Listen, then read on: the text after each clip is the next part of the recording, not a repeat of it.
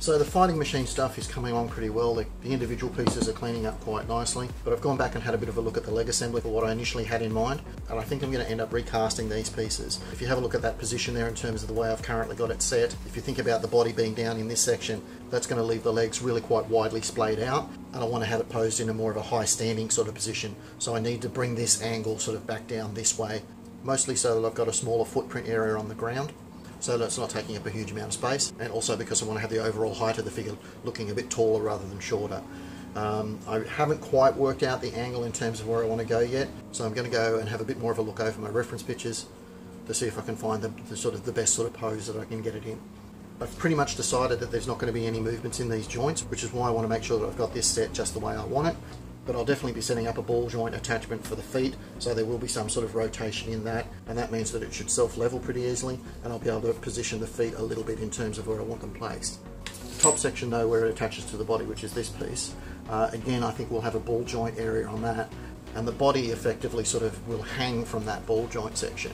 So it may be possible to sort of set it up in such a way that I can get some forwards and backwards movements, and possibly some inside and outside movement just by the manipulation of the joint that's on the body section, which may give me a little bit of posability in terms of the position of the legs without the need of putting a working hinge in this elbow piece.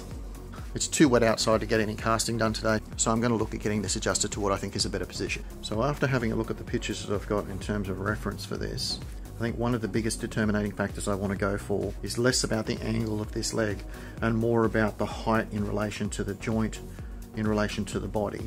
And from the ones that I can see that I particularly like the look of, this joint sits just above the height of the body in what I'm calling the correct position. So to not have the leg splayed out that way, but still have that sort of correct position that way, I need to bring the leg in that way, which means that bit has to come down, pretty much touch that corner, so that should pretty much get it.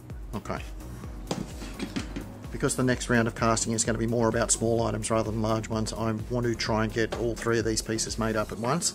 And because I've only got the one pattern piece, I'm going to use my mold putty technique for this one, and there'll be a link in the description for that video if you don't know what that's about. But this should allow me to get 3 molds prepped from the one piece and sort of sitting there ready to be used once the weather fines up a little bit.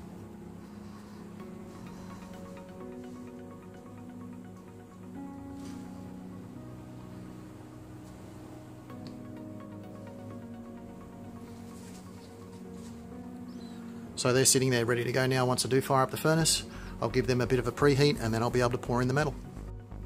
So anyway guys, that'll be the update for this time. Thanks for watching. Talk to you next time.